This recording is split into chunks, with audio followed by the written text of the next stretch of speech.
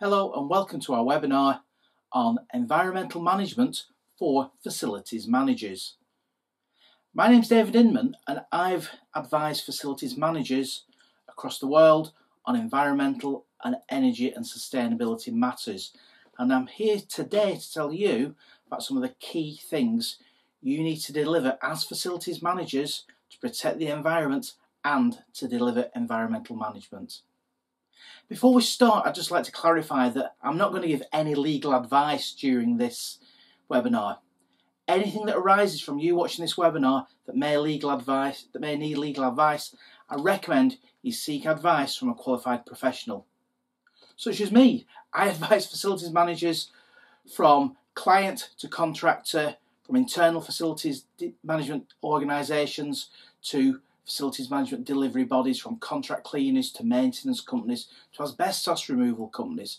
So I've got a real good understanding and wide experience of facilities management, and also I deliver environmental management systems to facilities management organisations across Europe.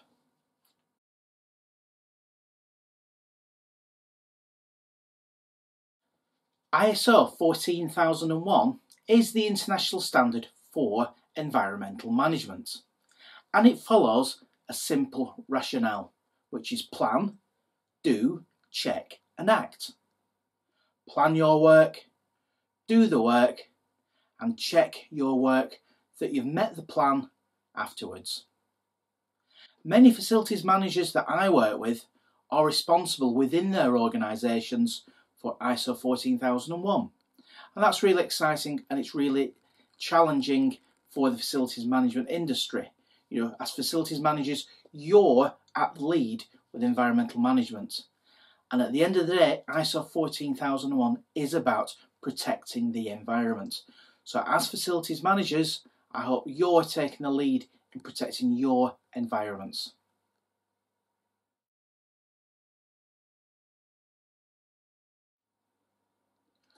When you're looking at your planned preventative maintenance regimes, there may be facilities or equipment that may pose a risk to the environment, whether it be heating, cooling, ventilation equipment. This equipment may use F-gas. You may manage waste management on your sites, and you may also manage possible polluting substances such as cleaning chemicals or oil tanks. So when you're reviewing your PPMs, please make sure you understand your environmental risks within the infrastructure and equipment that you are managing. So look at the asset and look at the environmental risk of this asset.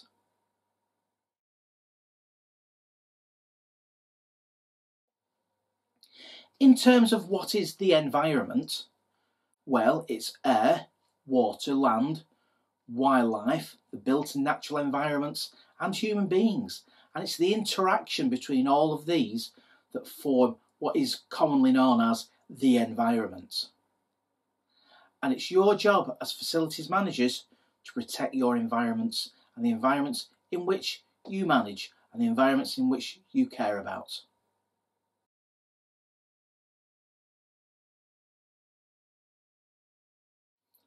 A challenge for all facilities managers is waste management.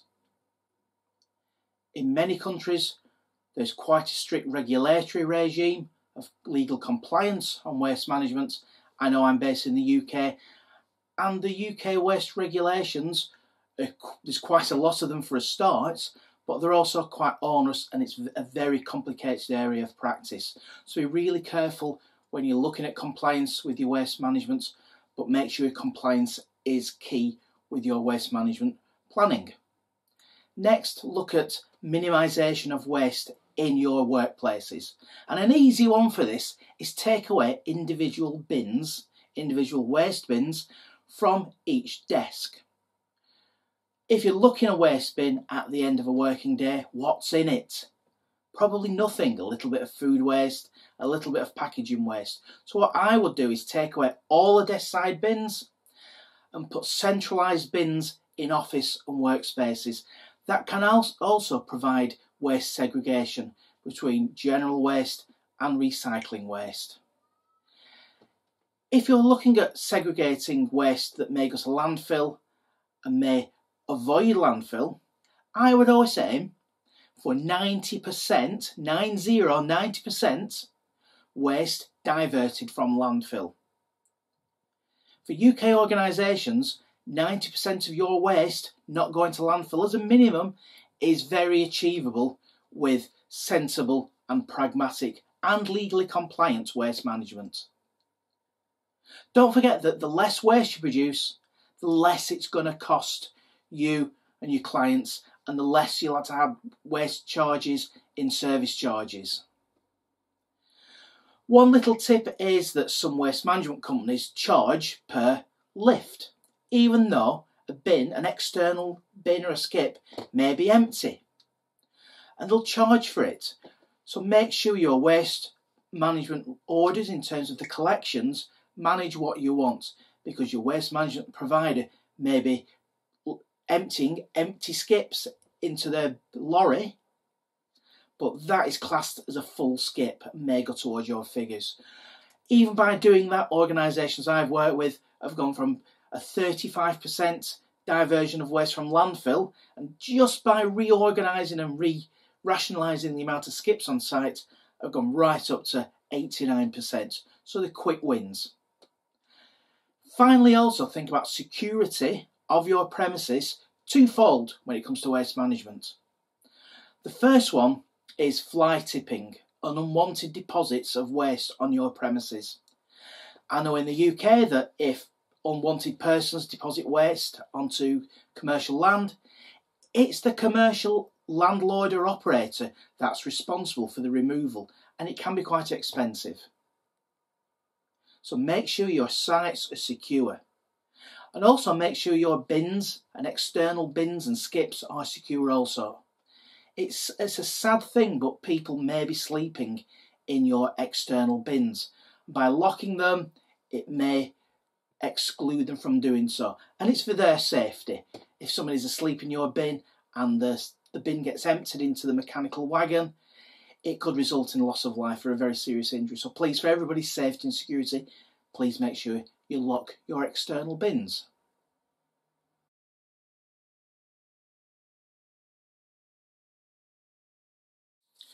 Next, we're going to look at water, and two types of water. Clean water that you import into site and use on site, and also wastewater that you produce. Make sure you're familiar with the drainage systems on your site. Make sure you know which drains connect to the foul sewer and which drains may run off into watercourses. You may want to colour code these drains, and the common colour coding is blue for surface water drains and red for the foul sewer. So painting the lids of drainage gullies and inspection chambers can really help identify where your waste, your drains are. Next is trade discharge. If you have a sewage outlet on your premises, you will need agreement between yourselves and the sewage provider. And in the UK, this is called a trade discharge consent. It's always really wise to get a copy of this and understand it, because there may be limitations on this. And again, have all your wastewater included in any drainage map or plan.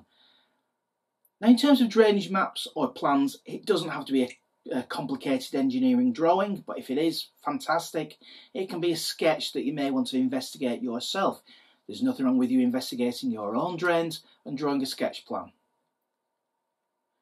Unfortunately, things sometimes go wrong and there may be a threat of water pollution, so you may need emergency response arrangements on site and an emergency response plan. For this, you may want to invest in using spill kits on site. So if there is a material such as oil or fuel spilt, you've got the equipment to safely clean it up and stop a pollution risk. If your site's invested in installing an oil interceptor, please don't forget this interceptor will need maintaining from time to time and it may need cleaning out, so please include that into your planned preventative maintenance regime.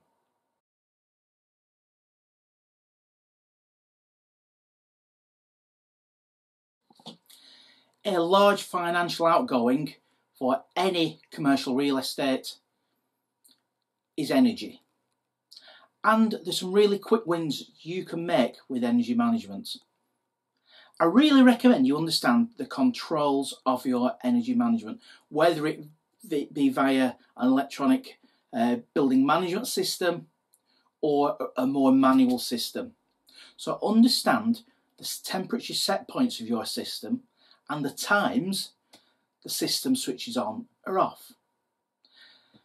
Don't forget, if the clocks change during the year, which they do in the UK to daylight saving time, the clocks change and your heating controls may be needed to change to suit. Also, changes in seasonal temperatures. Don't be frightened to change your heating set points and the time your heating switches on and switches off, and this includes cooling as well. Also, experiment with using less heating and cooling time. Maybe turn the heating and cooling off half an hour earlier before your workplace shuts.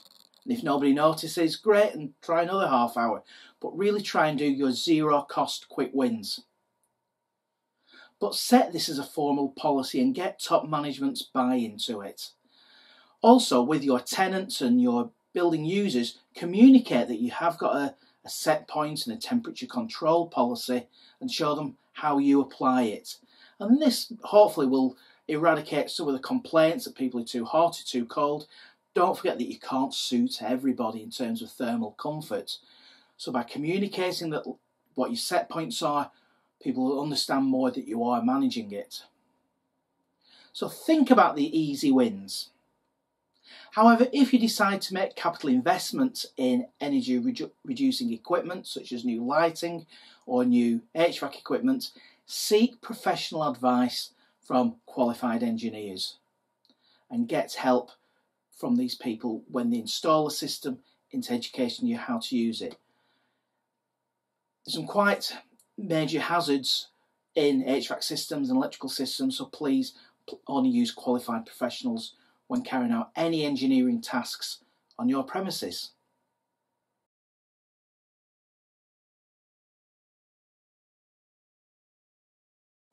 Following nicely on from energy management, we'll look at carbon management.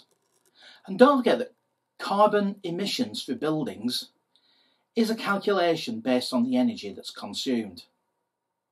As energy consumed, either via Scope 2 emissions being produced at a power station elsewhere and you buy the energy in terms of electricity in, or Scope 1 carbon emissions where you're producing energy on site from a fuel, such as a gas boiler. Don't forget that you can buy energy sources from a zero carbon source. So there's green electricity and there's even green gas. There's professional companies out there that can help you with the purchasing of this, but do your research. And in the UK, every electricity company must publish the energy generation type for their electricity, whether it be nuclear, renewables, gas, coal, and this must be in a percentage clearly published, and this is a legal requirement. Don't forget, if you're doing any carbon calculations, I would always advise you use accurate data. We go back to the energy data and please make sure it's accurate. The best way to get this is directly from a meter, and if the meter is read electronically, even better. Automatic meter readings give accurate data. If you're reading the meter manually once a month, are you leaving exactly 1 month period between the meter readings? You may be reading it on different days, somebody may forget, somebody may be on holiday, so a little bit of investment in automatic meter reading will be really important and save you a lot of money and time if you're reading meters manually, especially if you've got multiple meter readings. Also, a large producer of carbon dioxide and CO2 emissions is fluorinated gas. So if you've got F-gas systems on your premises, make sure they're legally compliant. In the UK, there's a regimented legal framework for F-gas, so make sure your engineers are competent if you're working in the UK, make sure they've got all the right records, and make sure they're giving you the right records for the systems that you're responsible for in terms of F-gas. Don't forget with carbon management that if you do produce carbon calculations, they may be put into financial reporting. In the UK, with the Streamlined Energy and Carbon Reporting Scheme, carbon and energy data actually becomes part of financial reporting data. So you may have scrutiny of the energy figures from accountants. So again, make sure you get the energy figures right first time so you can have accurate energy readings, and you can also carry out accurate carbon calculations from these readings.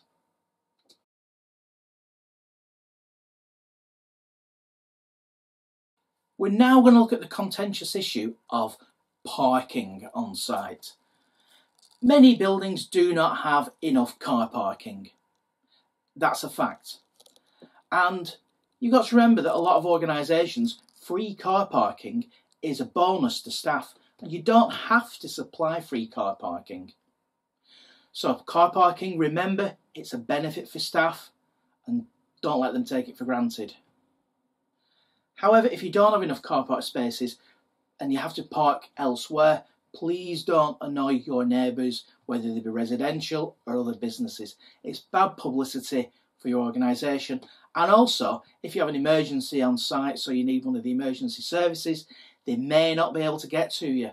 So if cars are double parked, a fire appliance may not be able to reach your premises. So just remember that. Promote car sharing. Allow dedicated car parking bays for people who car share. In Britain, there's even tax incentives for allowing people to claim money for being a passenger for car sharing on commercial travel. And that's not commuting, but on commercial travel. You can actually allow staff to claim mileage on being a passenger on commercial business journeys. If you're fortunate enough to be near public transport, promote the fact that there is public transport, where it is, where it goes, where it comes from, and the timetable. And that's quite easy to do on social media or via email in the office. And also tell your visitors that you're reachable via public transport. Do you need all visitors to be driving to you when it's very easy to get to your premises via public transport? So just think about this and communicate if public transport is available both to building users of your building and visitors. One final thing about vehicles is please avoid washing vehicles on your premises unless you've got dedicated professionally built vehicle washing facilities. The reason for this is twofold. The first one is that contaminated soapy water may run into surface water drains and contaminate other water courses. And secondly, if you've got an oil separator on site, allowing soapy water with detergents into the oil separator will stop it working effectively.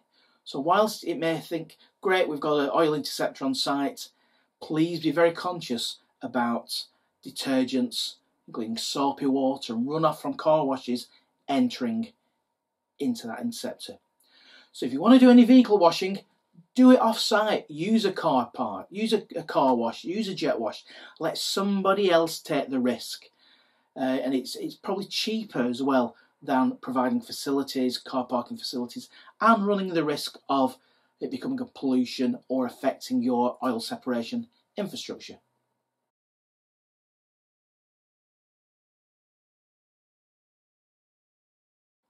If you're storing materials on site, just be aware that they may pose a pollution risk, and this materials can include oil, chemical, fuel, including in backup generators.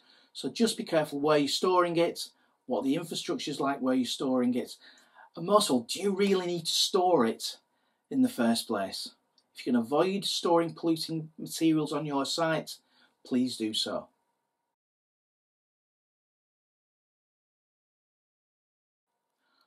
On the sites that you manage, there may be natural features, and you may want to promote biodiversity on these features and on your sites.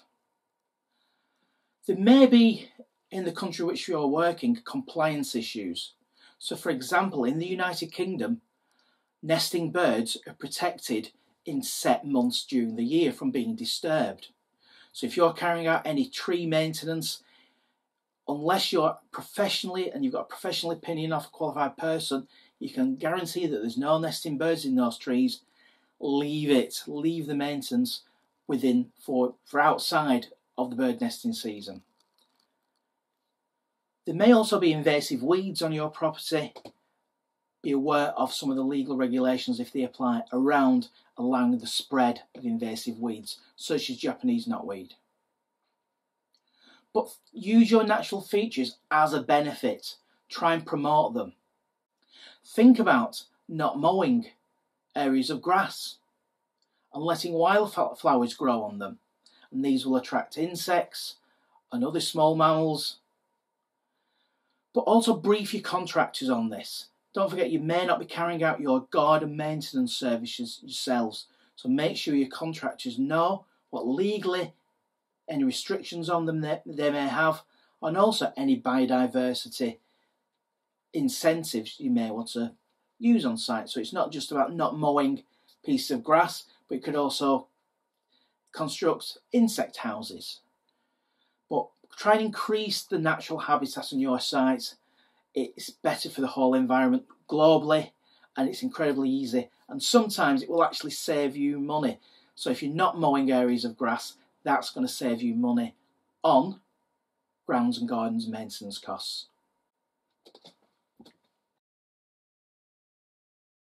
Unfortunately, sometimes things may go wrong on your site and you may have a pollution incident. Plan for this and plan a three-staged approach of stop work if it's safe to do so, if an oil spill or similar event arises, and if it's safe to do so, stop any more material escaping. Secondly, contain the material that's escaped and don't let it enter watercourses or natural habitats. And thirdly, notify it. Notify it because it may have to be escalated to senior management, but also notify it so you can learn from your mistakes and it not happen again. Check any incident response plan periodically, and you can either do this physically while walking around site, you can even do it as a desktop exercise. Please have a look at our other webinar on spill response, and I will put the link to that in the description below. And that's a specific webinar on planning for spill response and environmental emergencies.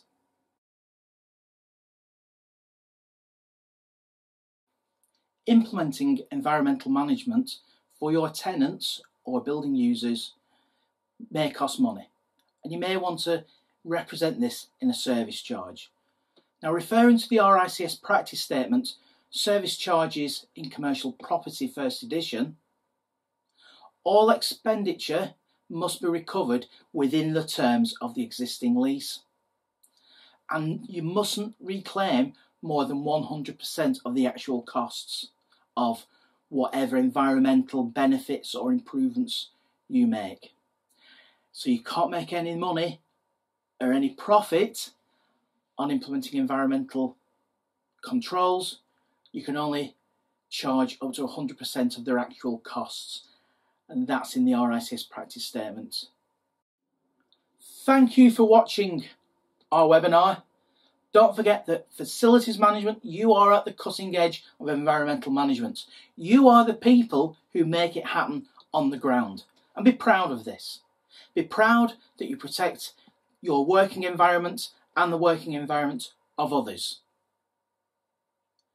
Also take it as a challenge to learn more about the subject and maybe in time explore implementing a formal environmental management system to the ISO 14001 standard if you haven't already done so. Thanks very much for watching. If you've liked this webinar, please subscribe to our channel. We regularly update property, sustainability, environment and business content to the channel, which we hope you're going to find useful. Again, thanks for watching and goodbye.